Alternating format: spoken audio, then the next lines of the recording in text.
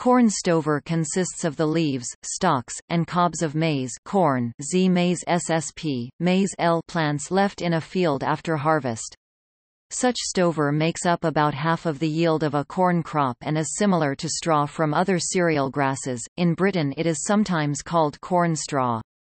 Corn stover is a very common agricultural product in areas of large amounts of corn production. As well as the non-grain part of harvested corn, the stover can also contain other weeds and grasses. Field corn and sweet corn, two different types of maize, have relatively similar corn stover.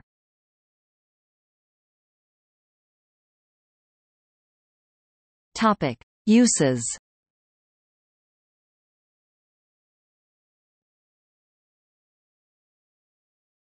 Topic: Fodder, ensilaged or non-ensilaged. Corn stover, like various other kinds of stover, can be used as feed, whether grazed as forage, chopped as silage to be used later for fodder, or collected for direct non-ensilaged fodder use. Maize forage is usually ensiled in cooler regions, but it can be harvested year-round in the tropics and fed as green forage to the animals. In the silage use case, it is usual for the entire plant, grain and stover together, to be chopped into pieces which are then crushed between rollers while harvesting. Maize silage is one of the most valuable forages for ruminants. In dairy farming, corn silage is primarily used as fodder for dairy cows during the winter season. Corn stover can be beneficial to beef cattle producers because the corn stover can provide a low-cost feed source for mid-gestation beef cows. In addition to the stalks, leaves, husks, and cobs remaining in the field, kernels of grain may also be left over from harvest. These left-over kernels, along with the corn stover, serve as an additional feed source for grazing cattle. Over time, the stalks will decrease in value as feed, so farmers aim to graze the corn stover as soon as possible after harvest. The amount of grazing possible on a field of corn stover is between 1 and 2 months of grazing per cow per acre, 50 cows on 50 acres, 200,000 square meters for 1 to 2 months. When corn stover is harvested intact as opposed to the whole plant being chopped for silage, or the stover being left in the field by a combine, it can be cut and gathered by corn binders, which are reaper binders designed specifically for maize. It can also be baled into large round bales.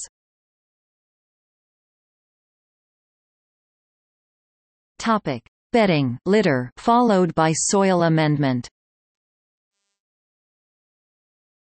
Instead of feed uses, corn stover can also be collected for use as bedding or litter for the livestock, that is, cellulosic bulk to catch and contain the animal manure, or it can be a vegetable manure that stays in the field as plant litter, serving as green manure, although less green than some others, with a higher C/N ratio.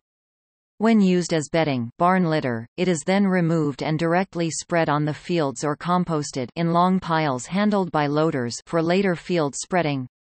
In either of the latter two use cases, it ends up as organic matter for soil amendment.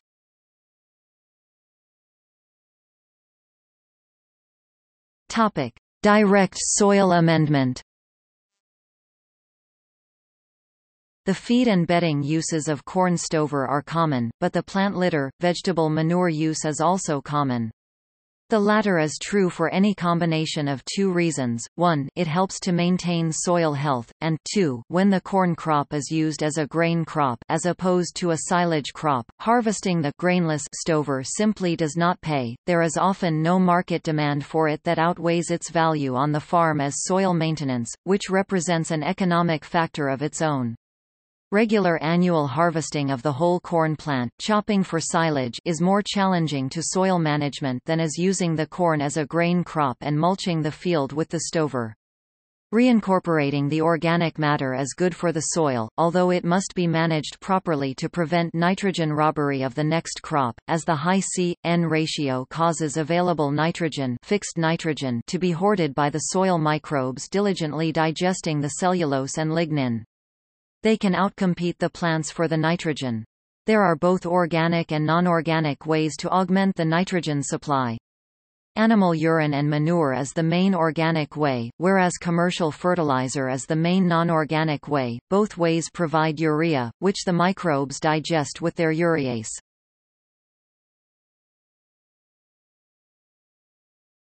Topic: Bioenergy.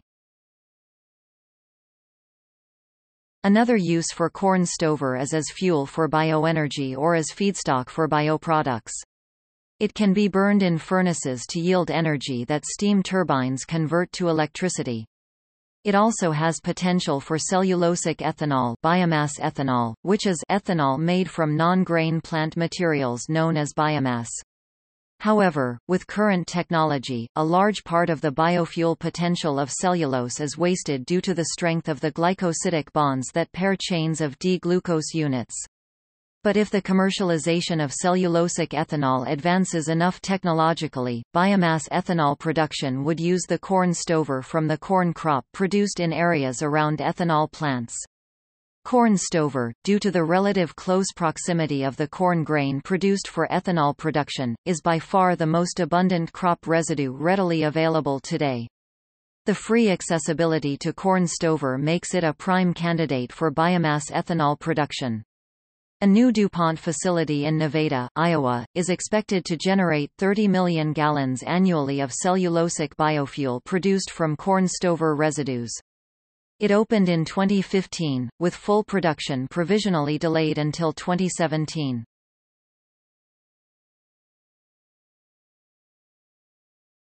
Topic: Composition and properties.